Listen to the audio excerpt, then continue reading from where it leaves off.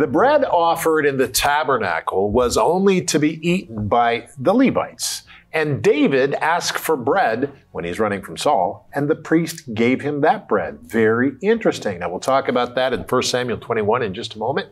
Good morning, good afternoon, good evening. My name is Rod Hembry. I'm Janice. And this is Bible Discovery TV. We are discovering the Bible from Genesis 1 to Revelation 22. A very good time. We're going to look at this today. So, Corey, what are you doing? Well, today I have some show and tell that I'm really excited about. It has to do with ancient games and ancient divination. It's going to be fun. Ryan? Well, today I'm going to be jumping ahead a chapter to 1 Samuel 24 to talk about David cutting off a piece of Saul's robe and why it was so significant. Very good. And also, this is a day when you have some very interesting things for us. Yes, because it's Friday. So we have our Friday wrap-up question, and that means anywhere from the book of Ruth through to 1 Samuel chapter 23.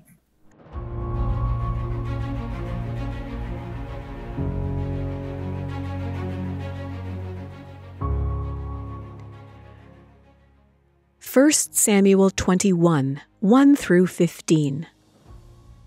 Now David came to Nob, to Ahimelech the priest. And Ahimelech was afraid when he met David and said to him, "Why are you alone and no one is with you?" So David said to Ahimelech the priest, "The king has ordered me on some business and said to me, 'Do not let anyone know anything about the business on which I send you or what I have commanded you. And I have directed my young men to such and such a place. Now, therefore, what have you on hand? Give me 5 loaves of bread in my hand, or whatever can be found.' And the priest answered David and said, 'There is no common bread on hand, but there is holy bread, if the young men have at least kept themselves from women.' Then David answered the priest and said to him, 'Truly, women have been kept from us about 3 days since I came out, and the vessels of the young men are holy, and the bread is in effect common, even though it was consecrated in the vessel this day.' So the priest gave him holy bread, for there was no bread there but the showbread, which had been taken from before the Lord, in order to put hot bread in its place on the day when it was taken away. Now a certain man of the servants of Saul was there that day, detained before the Lord. And his name was Doeg, an Edomite, the chief of the herdsmen who belonged to Saul. And David said to Ahimelech, 'Is there not here on hand a spear or a sword? For I have brought neither my sword nor my weapons with me, because the king's business required haste.'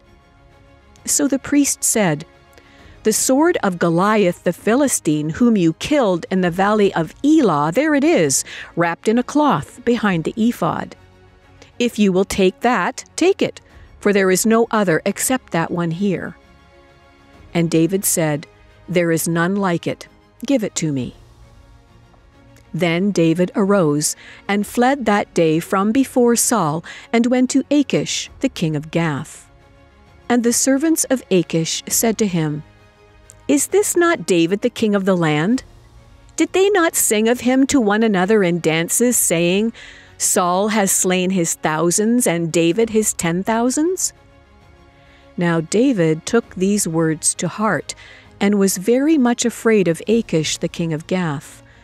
So he changed his behavior before them, pretended madness in their hands, scratched on the doors of the gate, and let his saliva fall down on his beard. Then Achish said to his servants, 'Look, you see the man is insane. Why have you brought him to me? Have I need of madmen that you have brought this fellow to play the madman in my presence? Shall this fellow come into my house?' 1 Samuel chapter 21, verses 1 through 15. A fugitive and a madman.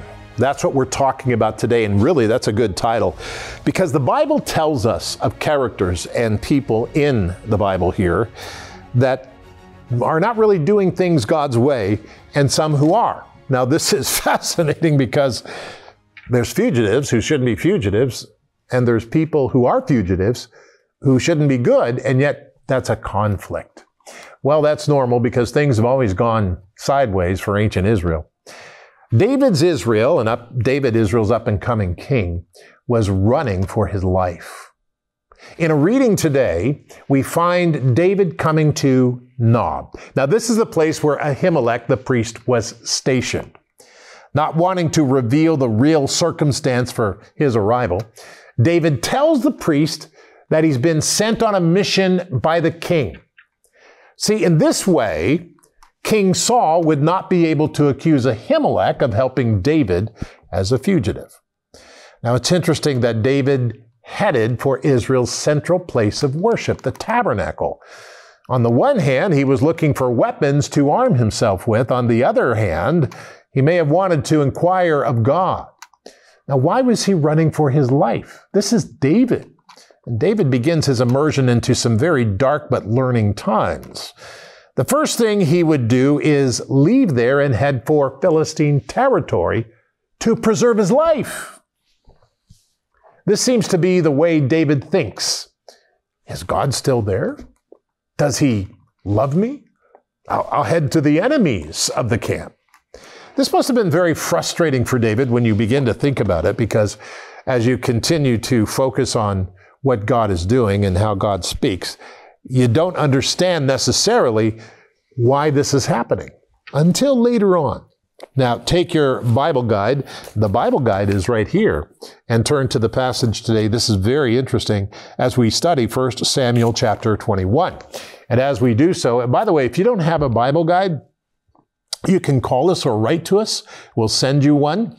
And also go to BibleDiscoveryTV.com, and it takes you to a donate page where you can help us. And when you send or call or write or whatever you do, thank you so much for your donations. They truly do help us to send it to you, and they keep the costs down and all that sort of thing.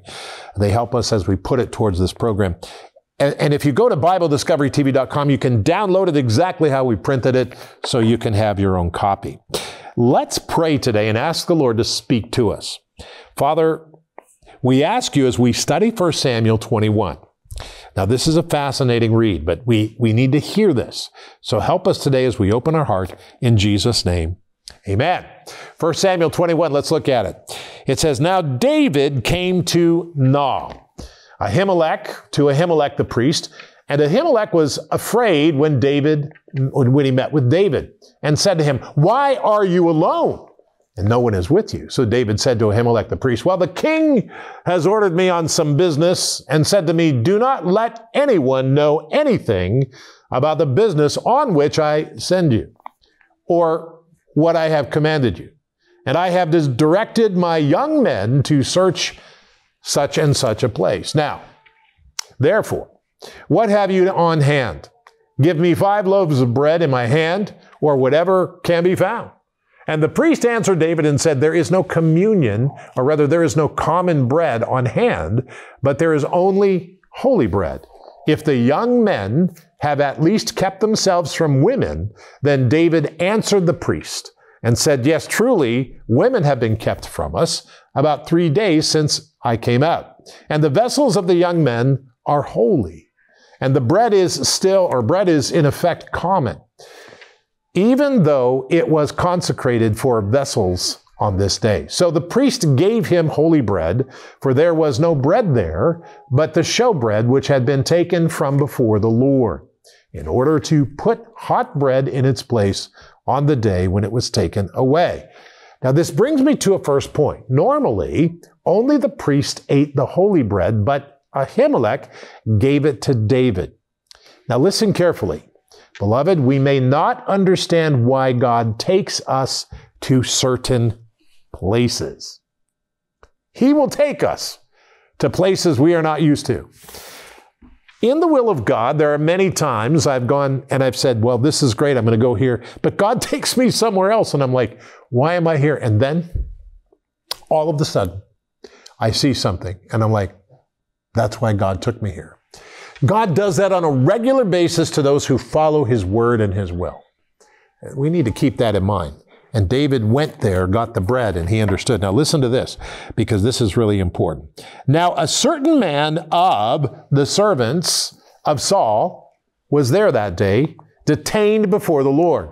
And his name was Doeg, an Edomite, the chief of herdsmen who belonged to Saul. And David said to Ahimelech, "Is there not here on hand a spear or a sword? For I have brought neither my sword nor my weapons with me, because the king's business required haste." So the priest said, "The sword of Goliath, the Philistine, whom you killed in the valley of Elah, there it is, wrapped in a cloth behind the ephod. If you will take that, take it, for there is no other except that one here." And David said, "There is none like it. Give it to me." Beloved, listen. Ahimelech gave David the sword of Goliath. Now remember, God prepares us to fight for his cause. What I find interesting about this passage is that God equips David. I don't know how this happens, but this is a big sword. It's as if God gave him the ability to defend Israel on that day. And yet he's an enemy of the king. Isn't that interesting? He's not an enemy because the people thought it, but because Saul thought it. Well, this gets really interesting now in verse 10. It says, "Then David arose and fled that day from before Saul and went to Achish, the king of Gath. And the servants of Achish said to him, 'Is that not David, the king of the land?'" David, the king of the land? Listen to what he said. "And did they not sing of him to one another in dances, saying, 'Saul has slain his thousands and David his 10,000s.'" Now David took these words to heart, and he was very much afraid of Achish, the king of Gath. So he changed his behavior before them, and he pretended madness in their hands, scratched on the doors and gate, and let his saliva fall down on his beard. Then Achish said to his servants, "Look, you see, the man is insane. Why have you brought him to me? Have I need of a madman, that you have brought this fellow to play the madman in my presence? Shall this fellow come into my house?" Remember number 3. David was afraid of the Philistine king and acted like a madman in front of them. Beloved, we often do not understand who God places in front of us. I want to tell you something. This is really important. As we focus on this, we will be placed in front of people. Some of them are very, very staunch enemies of what we believe. God has put us there for a reason. Through the Holy Spirit of God, He is the one who overcomes, and He is the one who helps us. Let's remember that, because we will be faced with many things these coming years. And so we need to trust in God and allow His Word to continue to work as we work in His kingdom.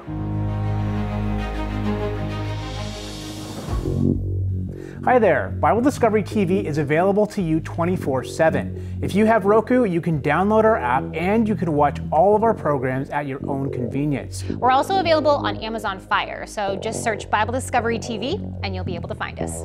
Did you know that Bible Discovery TV is available on your phone? You can watch the program whenever and wherever is most convenient for you. On iPhone or Android, search for Bible Discovery TV in the App Store.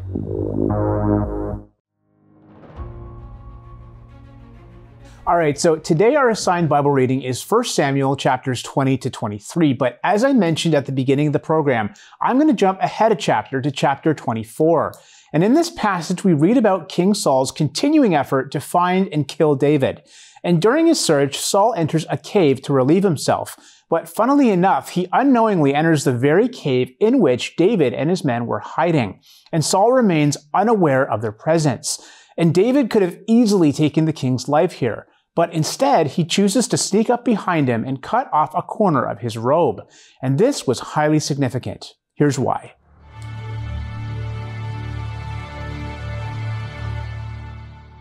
In the year that King Uzziah died, declares the prophet Isaiah, I saw the Lord sitting on a throne, high and lifted up, and the train of his robe filled the temple. In the ancient cultures, garments played an important role, which is why Isaiah's observation concerning the Lord's robe, and specifically to the train of his robe, is especially significant. The Hebrew word for train is shul, which means hem, border, fringe, bottom edge of a skirt or train. In the ancient world, the hem or fringes of a garment represented authority. Thus, to cut off the hem of one's garment was to strip that person of his authority and personality. In fact, a husband could divorce his wife by simply cutting off the hem of her robe. A nobleman could authenticate his name on a clay tablet by pressing his particular hem on a clay tablet. It was like a signature or seal. Thus, when David cut off the hem of Saul's garment, he was cutting off his genealogy that was embroidered in the hem. That was his symbol of kingship. This is why David later repented of that act against the Lord's anointed. Joseph's so-called coat of many colors was actually a seamless robe with a special hem which implied a position of privilege. When Ruth asked Boaz to put his hem over her, she was putting the claim of levirate marriage upon him, which he of course accepted. In God's covenant with Israel, he declares in Ezekiel 16:8, "I will spread the edge of my garment over thee." In other words, God was putting his authority, his mantle, his protection, and his covering over Israel. In fact, according to the Mosaic law, every Jew was obliged to wear a fringe or tassel at each of the four corners of the outer garment, one thread of each tassel to be deep blue. These tassels were to be to them a perpetual reminder of the law of God, and of their duty to keep it. This means that Jesus, as an obedient Jew, would also have had these tassels. In fact, this was the very hem which the woman with the issue of blood wanted to touch, because conceptually that's where his authority was. Of course, Jesus also wore a seamless robe, which interestingly enough was never torn during his crucifixion, perhaps signifying that his priesthood is without end. Indeed, according to the vision of Isaiah, our Lord still wears a robe in his heavenly habitation, and the train or hem of that robe fills the temple. Hence, as Jesus himself declared to his disciples in Matthew 28:18, "All power is given unto me in heaven and in earth." So the train, hem, or edge of the garment in the ancient cultures and in the Bible represented authority. So by cutting the hem off of Saul's garment, David was making a huge statement. And we saw a similar scene back in 1 Samuel 15 when the rebellious Saul grabbed Samuel by his robe to keep him from leaving. And what happens? Saul accidentally tears the robe, and Samuel says to Saul, "Indeed, this is a sign that the Lord has torn the kingdom of Israel from you this day and has given it to a neighbor of yours who is better than you." Not good. Yeah, that's a part of their robe. It's a part of their dress, and that's all part of the kingship. And so that's fascinating. When David comes out and he says he got down on the ground and he said, you know, I was going to do this and my men told me to kill you, but I couldn't. Mm-hmm. That was really, really something. Thank you, Ryan. Yeah. Excellent. Corey? All right. Are you guys ready for show and tell? I am. Yes, of course I am. You know I am a I'm going to move my coffee. show and tell. Okay, so I brought some, and I have a hard time pronouncing this, so I hope I get it right. I brought some astragali with me today. Astragali, I'm going to pour them out on the table. Astragali are essentially an ankle bone of an animal. So we've got sheep ankle bones here, and in the ancient world, they were most often of sheep and goats. And when I say ankle bones, so you know how the back leg of a sheep or a goat angles out like this, it is this bone right here, as opposed to we would normally call this the ankle, but it's actually this bone right here. So I have about 20 with me today, and what these are, they were used as game pieces in the ancient world. Like as far back as we can find human remains, we find these astragali. And we know that they were used as game pieces because we have pictorial evidence from the Hittite culture and from a couple other cultures. There's carvings of children and grown-ups playing games with these ankle bones. We also have physical evidence of these ankle bones in various different contexts, whether that's in people's houses, they are in graves, and they're also in ritual and religious contexts that we will get to. But sometimes these ankle bones were actually modified to be better for gameplay. So these ones are not modified at all. This is just the straight ankle bone. But sometimes these rough edges would be shaved down or it'd be cut in half. Sometimes even There would be markings on the different sides for different game pieces. They've found all sorts of interesting words put on them, and in other cases, a hole could be drilled in the center of these bones, and it could be filled with lead or bronze to create basically a weighted dice. And some of these games I've found through my research are still played in places like Syria, Iran, and Iraq. They're still played today. And basically what happens is you throw a bunch of the ankle bones, and you get the weighted ankle bone, and you throw it and you try to disperse them. And this made me think of, Ryan, do you remember from the 90s? Crazy Bones? Do you remember Crazy Bones from the 90s? Do any of you remember Crazy Bones? I'm not crazy. These were a thing. I don't actually remember that. They were plastic bones, and you played that. You had one where you would slam the one of the bones against the other bones. They had faces and everything like this in it. When I was doing research for this, this segment is going to be a proper segment put together with pictures soon. It made me think of that because in the ancient world, people would also make recreations of these ankle bones in other materials like gold, silver, bronze, even glass. They would make recreations of it. Okay, so there's some evidence that these ankle bones were also worn as amulets or talismans. Now, they don't have any pictorial representations of that, but they have found a few that have a hole bored all the way through it, like right at the top, that would be perfect for wearing as a necklace or an amulet. So there's a tiny bit of evidence, but not a ton on that. But there is a lot of evidence, both written and physical evidence of these ankle bones also being used in the ancient practice of divination. And so they have found mass quantities, like several hundreds of these ankle bones found in jars in temple precincts or religious areas, cultic areas all over the ancient Middle East. And the idea behind it, normally the bones are from sheep and goats. Normally it's from a male, adult male, sheep or goat. Sometimes it's from various kinds of deer that they can find, but it represents such a small portion of that. And the idea is that these probably were from sacrificed animals, the ones in the religious context, and may have represented the sacrifice itself. So as the animal was being butchered to remove a skin, sometimes they know the practice was to actually start there at the ankle bone and using some sort of tube to actually blow air through a bellows or with the mouth to kind of balloon up the skin and separate it from the muscle and save the skin. But nevertheless, these ankle bones may have come to represent the sacrifice themselves, so people could give them as a token of their dedication to whatever religion or religious cult that they were a part of, or whatever god they were worshiping. Then a priest could come along and choose a few of the bones from that collection of offerings, and they would throw it on a table, and then they would essentially prophesy the future by where those bones landed and how they landed and things of that nature. So that is a known practice from the classical period, from the Greek and Roman times, but then also there's physical evidence of that going back into the time period of the kings of Israel and even before that.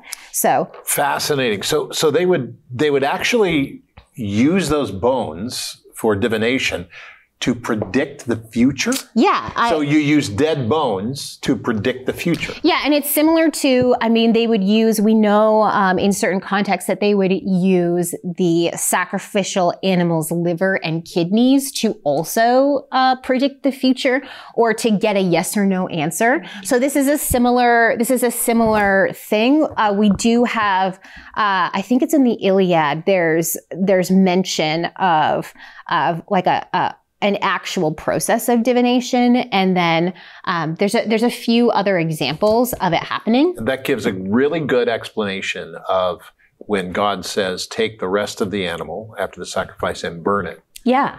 Get rid of it. Yeah. Burn it up outside the camp. Yeah. Fascinating. And it's really interesting to me that, like, for example, we also know that sometimes these would be used as foundational deposits for houses. So the idea of taking the image of your devotion and then of your devotion to like a protecting God, and then building your house on the image of that devotion. Oh, man. So things of that nature. But anyway, there's lots to talk about. We don't have to do that. These ones are just for Give games. us a question. That's right. This is These good. are for games, Really interesting and stuff. we build our foundation on God. Exactly. Minute, 7 Exactly. seconds. Yes, thank We're you. good. What was the name of Naomi's husband? What was the name of Naomi's husband? Was it Boaz? Was it Abiathar? Or was it Elimelech? What was the name of Naomi's husband? Boaz, Abiathar, or Elimelech? What do you think? Yeah, I'm pretty confident. I think we're pretty Yeah, confident. I think so. Yeah. All right. Elimelech. All right, let's take a look at chapter 1 in Ruth. We can see it actually in verse 2 and 3. I'm going to read 3. Then Elimelech, Naomi's husband, died, and she was left, and her 2 sons. So if you, along with Ryan and Corey, guessed Elimelech, then you are absolutely right. Wonderful. And we'll Excellent. be doing this again next Friday with a new question. We will. And make sure that you get your Bible guide. If you don't know how to get it, call us or write to us or go to BibleDiscoveryTV.com. Click on the Bible guide and it takes you to the place where you can download it exactly how we've printed it. Very, very important.